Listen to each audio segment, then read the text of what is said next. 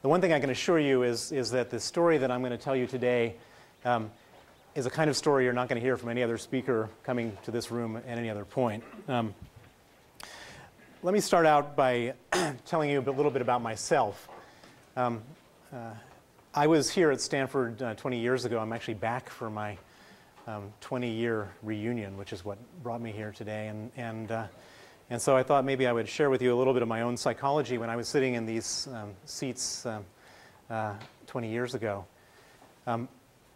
Probably when you hear me speaking, one of the questions that would show up in your mind is, what is this guy with an American accent from Chicago doing, having been at one point the largest foreign portfolio investor in Russia, and what I will describe to you in a minute, now one of the biggest enemies of the state of Russia.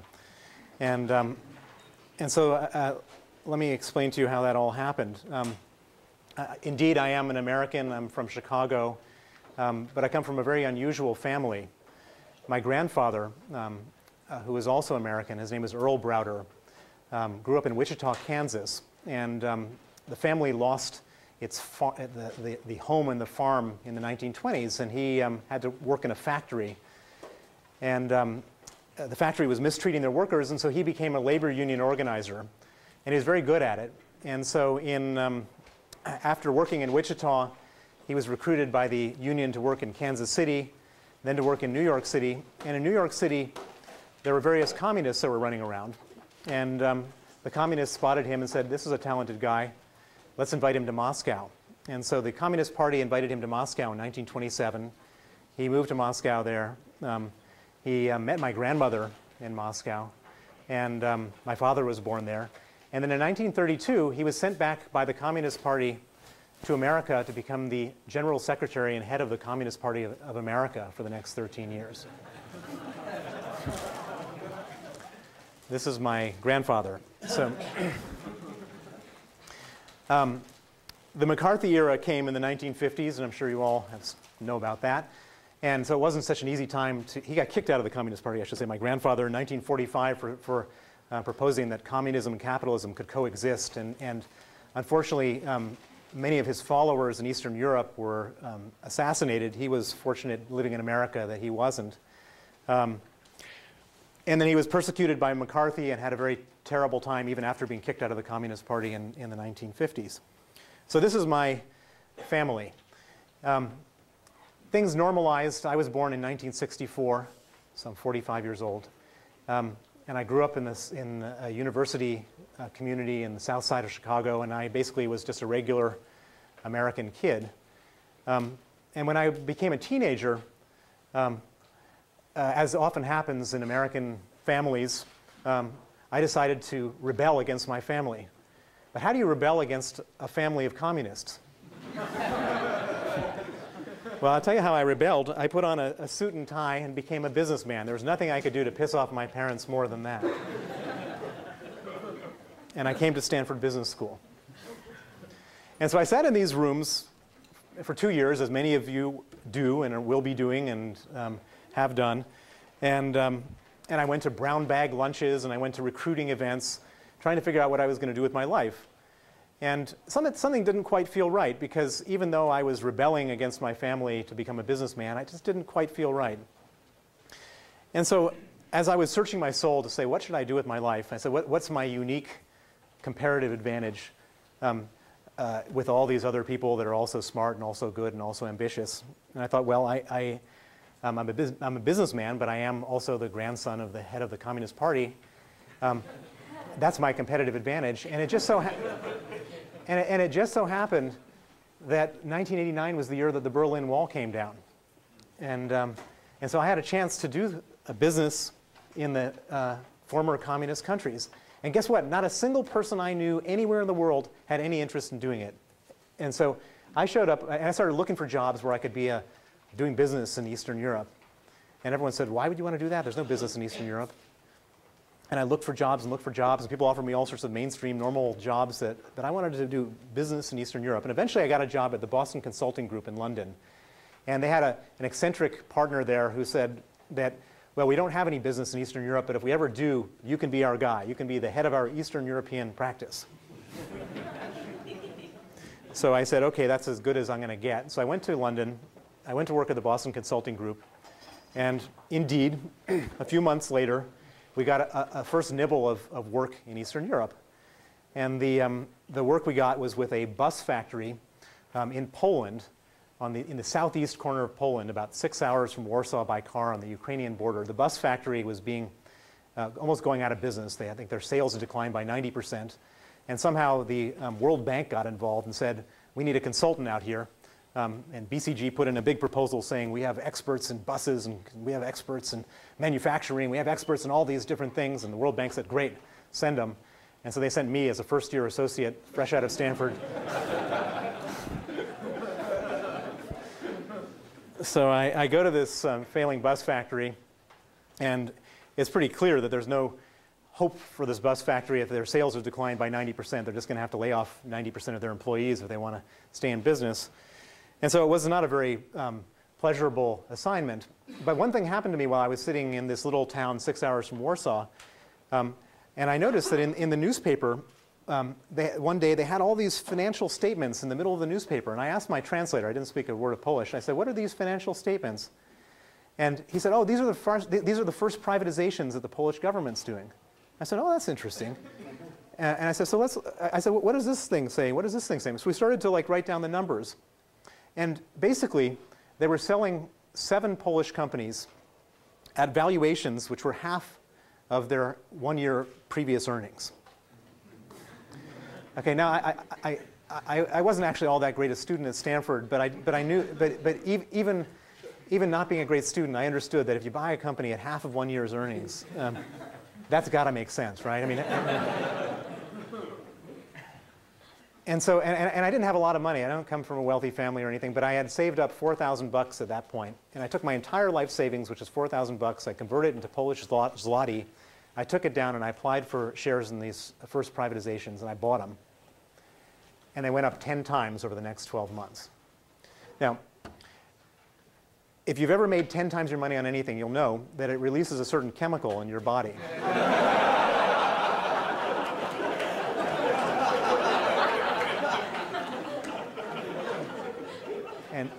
And you want that chemical released again. And so I knew I had found my vocation. I was going to go and buy into privatizations in Eastern Europe.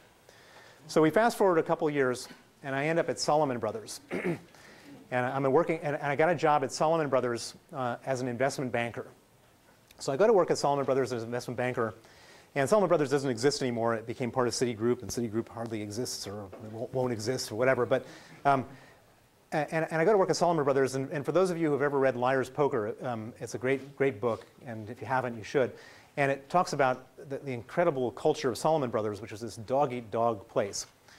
And I go to work at Salomon Brothers, and on my first day at Salomon Brothers, as an investment banker for Eastern Europe, they give me my business cards, they give me my desk, and they say, you basically have to earn 5 times what we're paying you, or otherwise you're going to get fired, or earn it for the firm. Get to work. So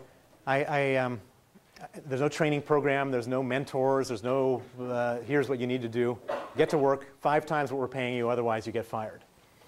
So I hear that there's a privatization of the Hungarian airline, and there's some team working on it. And so I go to the conference room where they're supposed to be having a team meeting, and I walk in, and they look at me and say, what are you doing here? I said, well, I'm here to help. And they said, we don't need your help. This is well taken care of, please leave. Because they didn't want to share any of their 5 times with me, because that was just going to make their life more difficult. So no Hungary. I then heard about a Polish telecom privatization going on a couple days later, and so I go and try to wedge my way into that. And they say, don't even think about coming anywhere near Poland. And I'm thinking, how am I going to ever survive in this firm? And they're extremely uncollegial, and it was, how am I ever going to survive in this firm? And then I came up with this idea.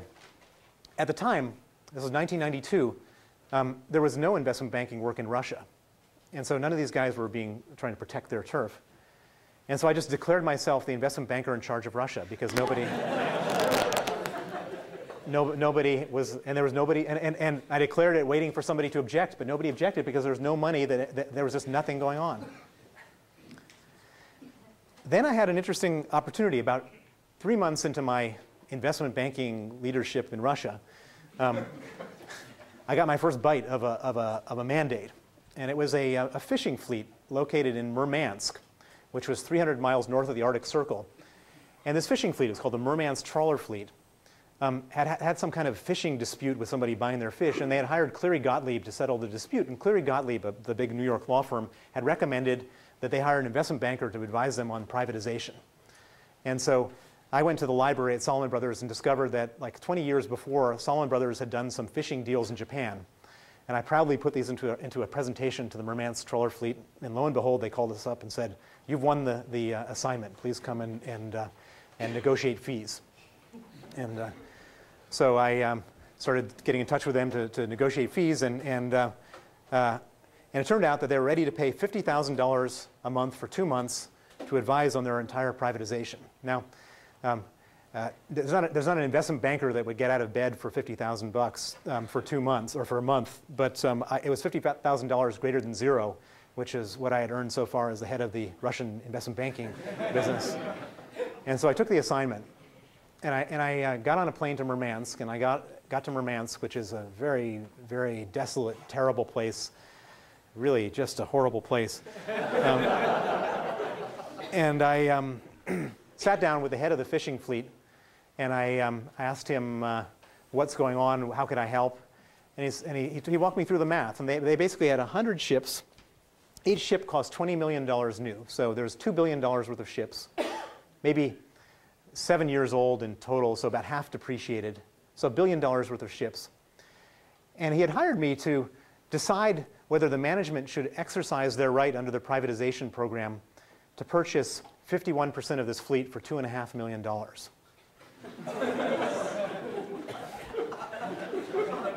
So it was actually quite an easy assignment, you know. And again, you didn't have to be a Stanford MBA to advise on this stuff. 5 million market cap, $1 billion worth of ships. But I had that chemical reaction that I had from Poland sort of pumping through my system at this point, and I thought to myself, I want to get involved in some of this this stuff. And so the first thing I did after leaving there was I instead of going back to London, I went to Moscow to see whether this was just an anomaly in this fishing fleet or whether the whole situation was the same all over Russia. And it turned out that the entire Russia was being put through the same type of privatization program. And what I learned, I didn't know a soul in Moscow. I didn't speak a word of Russian. And I got hold of an English language yellow page directory that they had for English language business visitors. And I just started circling people in the yellow page directory and going around meeting them. And I met about 30 people. And over the course of a week, I put together the sort of thought about what this is. And it was very simple, that they had vouchers that they gave to every person in the country. And there's 150 million people in the country. And each voucher cost $20. And so that gave you $3 billion worth of vouchers. And that was exchangeable for 30% of all the share capital of all the shares in Russia, which meant the entire value of Russia in 1992 was $10 billion for the whole country. All the oil, all the gas, all the metals, all the everything, $10 billion. And boy, at this point, the adrenaline was just pumping through my system. And it was clear that this was just the most unbelievable opportunity ever. So I go back to Salomon Brothers, where I had been working, and I say, listen, we're wasting our time with all this $50,000 advisory stuff. We should get in there and buy some of this stuff, and we'll make a fortune. There's giving it away, gold for free. And they looked at me like I was completely out of my mind. And I thought, how could I? And people said, what, Russia? Invest in Russia? What, are you crazy? And the more people, and I didn't know how to work in organization or politics or anything, and so the more people sort of blanked me and didn't want to talk about it, the more I would just like try to find somebody else who would listen to me. And so I was just talking to more and more people, which was exactly the wrong thing to do in an organization where that starts going on. And so pretty soon, we used to have these group lunches with the young guys who all were in the same year, and like people stopped inviting me to the group lunches. No more drinks. People didn't want to be seen with me. I was some kind of eccentric outcast, and I wasn't earning any money for the firm either. That 5 times thing was coming close to being due. So I was in this terrible situation of becoming like an outcast in the firm and very unpopular, and my job was on the line, and I was feeling very bad about myself. And one day I got a call from a very senior person in the New York office who was responsible for the firm's balance sheet. And he said, I heard that you might have something interesting to say about Russia. Why don't you come and tell me about it? And so I prepare myself a PowerPoint presentation, so hopefully I can somehow get through to this guy and maybe turn my situation around. So I go to New York, and this guy I was meeting with was a very, very strange fellow with no social graces whatsoever. And he was like one of their most successful investors in the firm, but nobody could ever work on his team for long because he just had he was just not a character to work with. And so I go and sit down with him, and I start taking him through my PowerPoint presentation showing these numbers that I've just shared with you. And he wasn't nodding or giving me any kind of feedback. He was just looking at it really blankly. And I was going through my PowerPoint page after page, and no feedback, no response, no nothing. And I'm starting to feel a little worried. And about halfway through my presentation, he just gets up and leaves the room without saying a word. And I'm sitting there, and I'm thinking to myself, this is not good. This is probably my last chance of getting, doing this. And I'm trying to think about what I'm going to say when he comes back to this room so I can somehow salvage it.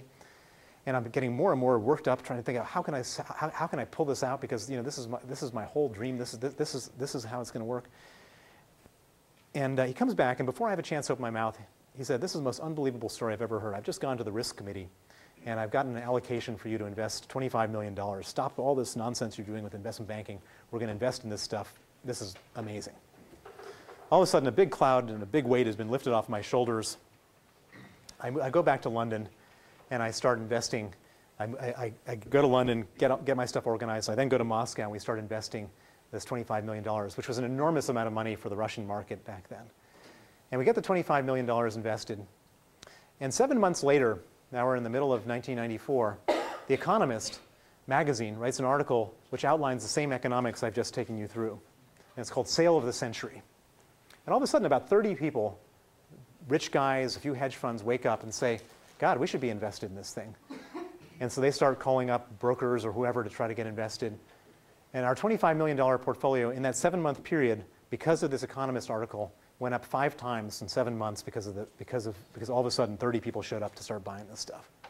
So I've gone from 25 to 125 million. And this was back in the days when 100 million was a lot of money.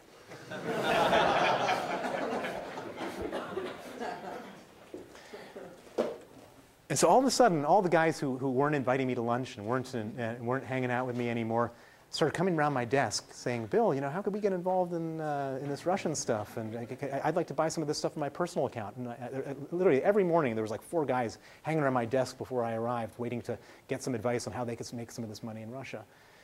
But more importantly than that, the senior salespeople who had like big hedge fund clients at Salomon Brothers started coming around and saying, Bill, would you be willing to come to New York and meet George Soros? No. Could you meet John Templeton, Michael Steinhardt?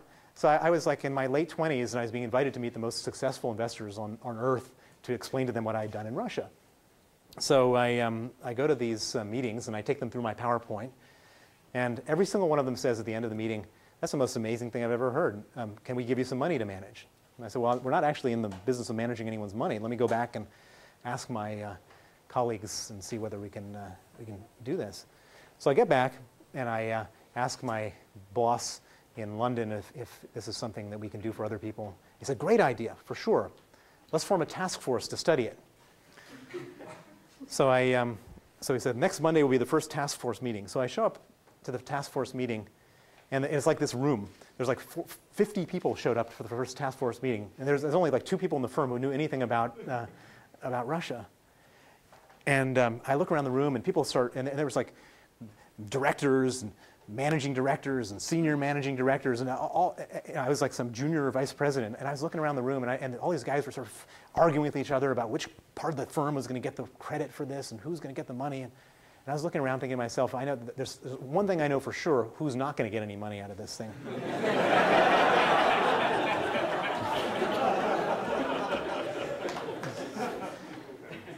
So And I got really angry, and I went back, and I was tossing and turning for a few days, and I said, I just can't do this. And so I sucked up my gut, and I went into the head of the trading floor, and I say, I'm quitting. I'm going to set up my own fund to do this. He said, Bill, you're crazy. You have such a promising career. I said, I'm sorry. I'm setting up my own fund to do this. And I left Salomon Brothers, and I set up my fund called the Hermitage Fund. And I went back to all of these famous guys who I met on Wall Street, and I said, would you be willing to invest with me in my Hermitage Fund? And one of the guys who I'd met was a very famous, now deceased man named Edmund Safra. He was the owner of Republic National Bank in New York. And in the world of private banking, his name was as good as it ever. His name was he's a legend in private banking. You might not know about him now, but if you knew the history of wealth in private banking, this man was just like gold. And Edmund Safra put up the first $25 million to be my anchor investor. We became joint venture partners. And he said, if you do a good job with this $25 million, then I will introduce you to all the rich people in the world, and we'll make you into a spectacular success. But you need to do a good job first. So I moved to Moscow from London in 1996 and started investing.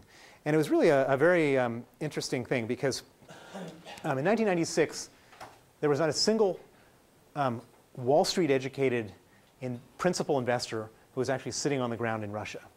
There was a lot of Wall Street principal investors sitting on the ground in Wall Street, and there was a lot of Wall Street educated brokers sitting on the ground in Moscow, but no investors. And it was very interesting because the brokers would all write research about things that they could make a lot of commissions buying and selling. And they wouldn't write research about the things that made the most sense. And so basically you end up in a situation where any stock that was researched by the brokers would trade at 10 times the valuation of any stock in the same industry that wasn't researched by the brokers. And nobody had any confidence in buying the stuff that wasn't researched because they couldn't do any research. So again, this is not rocket science. This is just simple stuff. I thought, well, here I am on the ground. I can do my own research. Why don't I go visit the company that trades at 1/10 the valuation of the other one where there's a research report? So I went and visited the oil company that traded at 1/10 the valuation of Lukoil, and a couple of them that did. And I looked at them, and there was no difference between the ones that were 1/10 the valuation, except for the fact that there wasn't a Credit Suisse research report.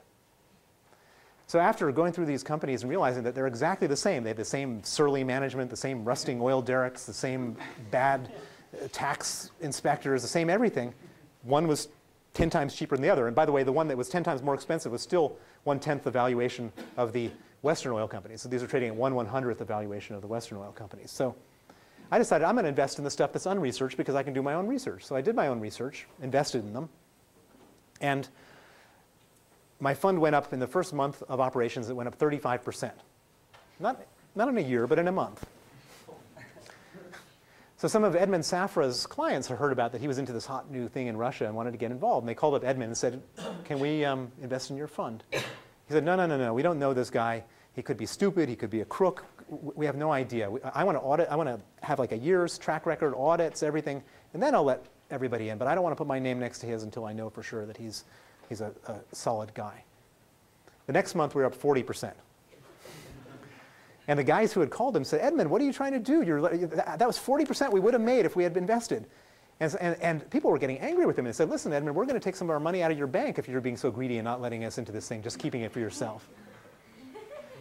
And he couldn't have imagined that his business risk was not going to be me blowing up and me doing too well. And so all these people were threatening to leave his bank because I had done so well and he wouldn't let them in. And so he relented, opened up the fund for outside investors. And by the end of the first year, we had about $100 million under management. We were up like 150%. The next year was even better. We were up 242% in 1997. We were up 800% from when we launched 18 months earlier. My fund was over $1 billion. Again, this is when $1 billion really meant something. And I was the largest investor by any stretch of the imagination in a small market. They were writing articles about how clever I was on the front page of the New York Times. My clients were inviting me to their yachts. I was in my early 30s. I thought I've just figured it all out. And I had no perspective. I mean, everything that I've just told you was like, one of them by themselves might not have been a sell signal, but a young guy in his 30s with the biggest fund in a market, up 800% in 18 months, clients and yachts, front page articles. That is a sell signal if there ever was one. But I was too young and too inexperienced to understand that. In 1997, the Asian currencies started to devalue. Asian markets started to go down. The Russian government had a huge debt burden. It was rolling on a 3-month basis with hedge funds and rich guys, and they couldn't roll it over. Russia defaulted, devalued. The stock market went down 88%. My $1 billion went down to $100 million. There was no more yacht invitations after that. But then I discovered something far more disturbing than losing 90% of your money, which was that the companies that I invested in, which were basically oil and gas companies in Russia, were run by people who who are now sort of properly immortalized, the Russian oligarchs. A small group of about 22 guys basically owned a majority of all these companies. And they used to behave themselves a little bit when they thought they needed access to Western capital, when the Western capital markets were open. But after the Russian economy defaulted and devalued and everything went to hell, there was no more Western investors in any case. And so they no longer had any need to behave themselves. And so in 1998 and 1999, the Russian oligarchs embarked on an orgy of stealing that's been unprecedented in the history of business. I mean, it's just remarkable. Every type of scam you could ever imagine they were trying to do. Asset stripping, transfer pricing, dilution, embezzlement, you name it, they were doing it. And I was owning 1 or 2% of these companies and just watching all the money that the companies had just disappearing. And so I had to decide something. I either was going to stay there and just put up with all this stuff, or I was going to have to basically, there was really only 2 choices. You could either leave or you could fight. I mean, I could not just watch it happen. And so we decided to fight. And the most famous fight involved Gazprom. And Gazprom is a company that no one had really heard of in the West until like 10 years ago. And Gazprom, it's the biggest gas company in the world. It's about 10 times the size of Exxon in terms of hydrocarbon reserves. And Gazprom, in 1999, was trading at a 99.7% discount to BP or Exxon per barrel of hydrocarbon reserves. Why was it at such a big discount? Because everybody thought that everything was being stolen out of Gazprom. So I looked at this thing and I said to myself, could they really be stealing everything out of Gazprom? That would be just the most remarkable thing, a company 10 times the size of Exxon, everything being stolen. So I got together with my team and I said, let's do a stealing analysis of Gazprom. And they looked at me, how do you do a stealing analysis? So we started thinking, well, how do you do a stealing analysis? And as I said in the introduction, they didn't teach me this at Stanford Business School. You couldn't go to the company and say how much you're stealing, because they wouldn't tell you. That might do worse things. You couldn't go to the brokers because the brokers are so busy preening themselves in front of Gazprom to get corporate finance work that the last thing they would do is tell anybody how much stealing was going on. But I learned something as a consultant at the Boston Consulting Group, which is if you want to find out the answer to something which is not written down somewhere, you just go and interview people. That's what the consultants do, for any of you who are thinking about consulting. And so I said, let's make a list of all the people who know about stealing at Gazprom and just ask them to breakfast, lunch, dinner, tea, coffee, and see what we can learn from interviewing them. We didn't know whether anyone would accept our invitations or tell us anything, but why not try? So we set up about 40 of these meals, and most people accepted the invitation. Why not? And we discovered something very interesting, is that in the communist days, the richest person in Russia was maybe 10 times richer than the poorest person. But by 1999, the richest person in Russia was like 250,000 times richer than the poorest person. And that just poisoned the whole environment of the country. Everyone just hated everybody else and hated the rich people and hated the people that stole. And so people were, in these meetings, were spilling their guts out to us about all the different scams they knew about. We were filling up notebooks with all these different allegations of scams.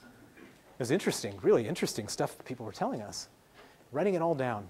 We filled up a whole notebook with these allegations. But how do you know any of this stuff is true? You know, a lot of sour grapes. Now, Russia has one other great interesting anomaly, which is it's got to be the most bureaucratic country in the world. Everything that ever happens in Russia gets filed and quadruplicated in 4 different ministries. And you go to the bathroom, you have to write down, and then some ministry like registers it. And so, and what's interesting is that you can just go and ask for the information. It's just a question of like going to the ministry. And so one of my guys, one of the guys who works for me, my head of research, started going around to different ministries, picking up databases on different things. And we were able to take these databases we got from the ministries and cross-reference them with all the stuff we learned in these breakfast, lunches, and dinners. And we learned exactly how much had been stolen from Gazprom, by who, in what way. And basically what we learned was that 9 individuals from management of Gazprom had stolen an oil company the size of Exxon out of Gazprom. That's pretty dramatic. I mean, it's the size of Kuwait. The oil reserves the size of Kuwait had been stolen out of Gazprom. But we also learned that the oil company the size of Kuwait is only 9% of Gazprom's reserves. 91% was still there. So what do you do if the market's pricing something as if there's a 99.7% discount, and you've just discovered that really there should only be a 10% discount? You go and buy the hell out of the thing. And that's what we did. We made Gazprom our single largest investment. That's usually where a fund manager would stop, but we said to ourselves, this is just so morally outrageous what these guys have done, and it's so obvious. Let's share this information with the world.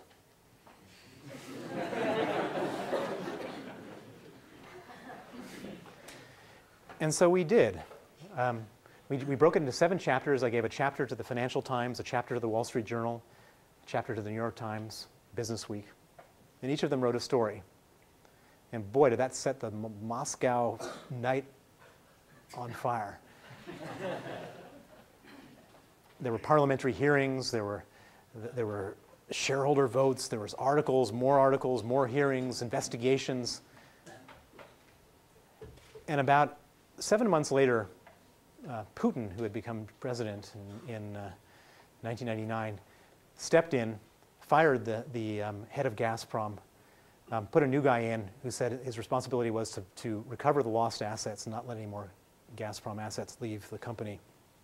And from the moment that we started this thing until 2005, the stock price was up 100 times.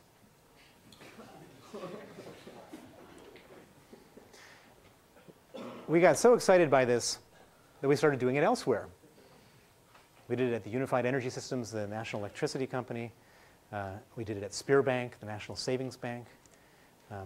We did it at Surgutneftegas. And it was working like a charm. Not everything was as remarkable as Gazprom, but it was all pretty amazing.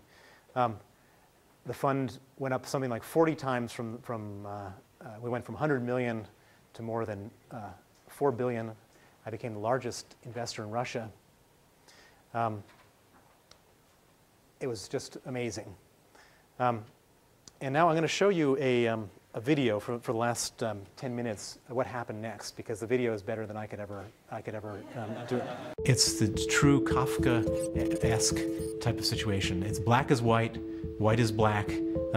It's the most unbelievable thing you could ever imagine. It's one thing to be victimized of a crime. It's another thing to then be blamed for the crime that you're a victim of. The following is a story so extraordinary you couldn't make it up. A story about the risks of investing in Russia today. A story about how companies are stolen, criminals take over banks, and murderers dictate to judges. About how politicians pay lip service to cleaning up the system, but in fact do nothing or actively assist the criminals. It's a story whose twists and turns lead down a dark trail of corruption, violence, and the theft of $230 million from the Russian people. Crimes like the one we're about to describe happen in Russia every day. And this is how it can happen.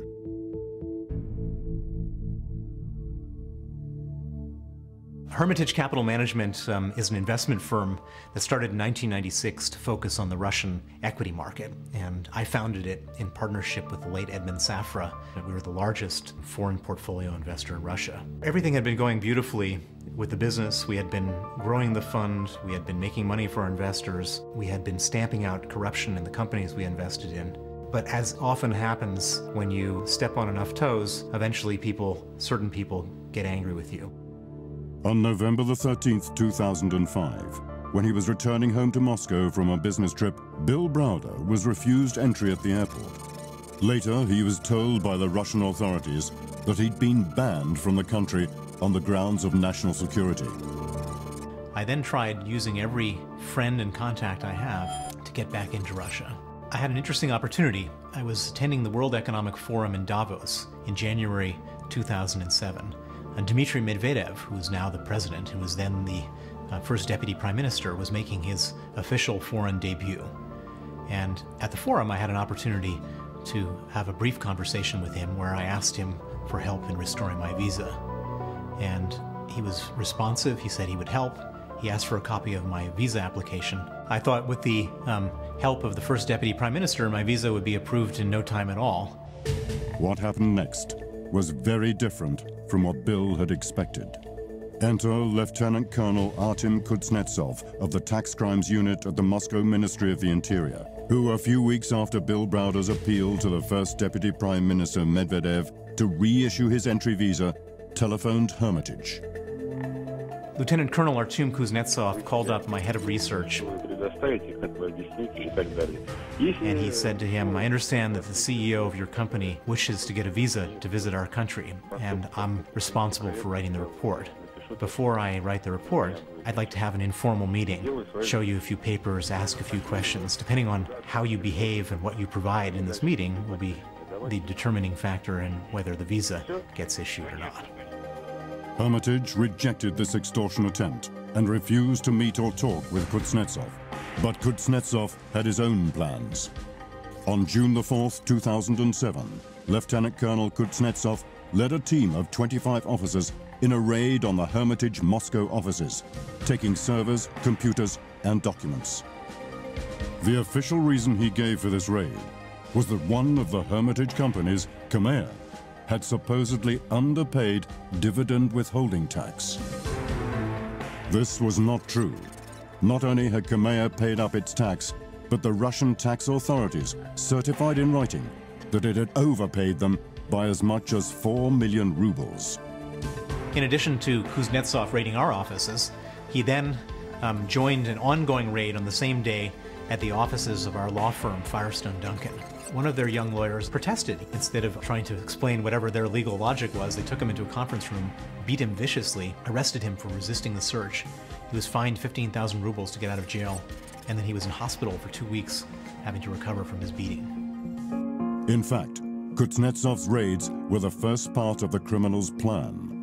A fishing expedition to find out the amount of Hermitage's assets and in which banks they were held. At the same time, Kuznetsov seized all of Hermitage's corporate documents and certificates. These official documents would be used by the criminals to steal the Hermitage companies. What happened next occurred without Hermitage knowing. The criminals went to the Russian courts in Kazan, St. Petersburg, and Moscow and obtained judgments against the Hermitage companies on the basis of forged contracts. They even used real lawyers, armed with bogus powers of attorney, to represent the Hermitage companies. Instead of defending the Hermitage companies, the lawyers pleaded guilty. Logos Plus and 2 other companies belonging to the criminals were fraudulently awarded hundreds of millions of dollars by the courts.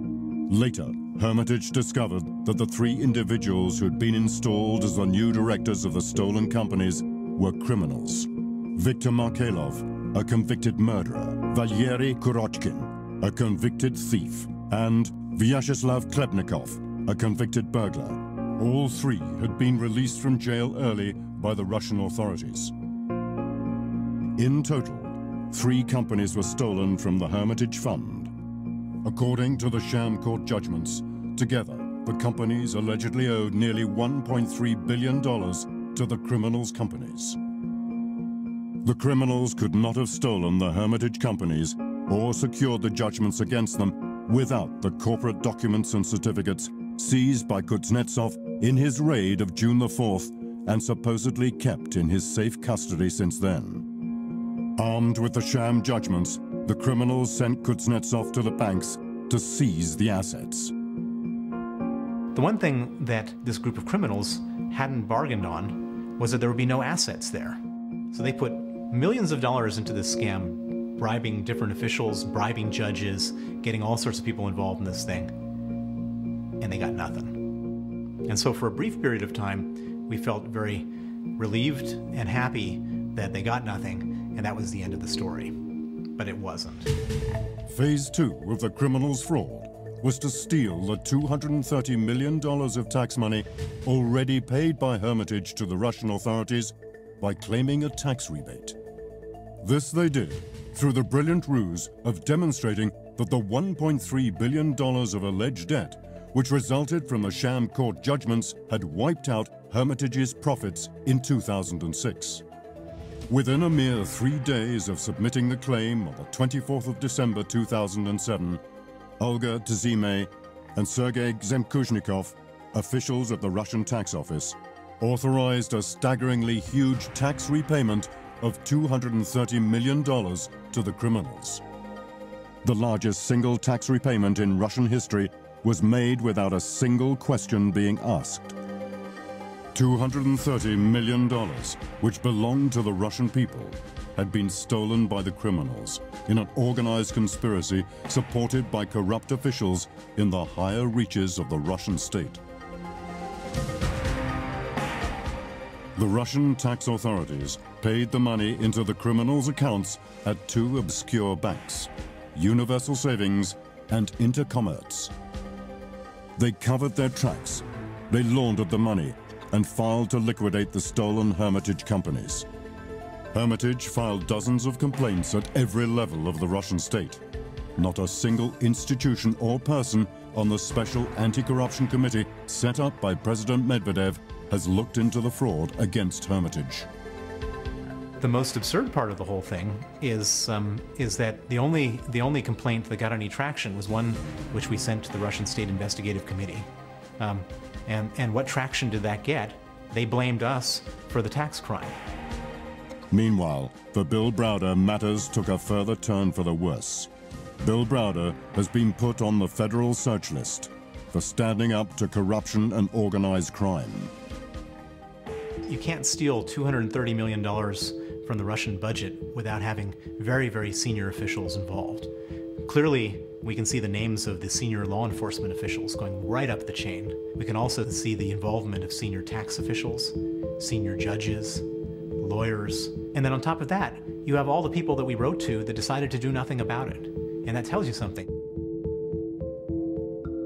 As this video is being produced, the Russian Ministry of the Interior Police have arrested Sergei Magnitsky, a lawyer and accountant working on Hermitage affairs at the Moscow-based law firm Firestone Duncan. 6 other Russian lawyers working for Hermitage, who've been trying to seek justice by reporting the $230 million tax fraud to the Russian authorities, have either fled Russia or have gone into hiding.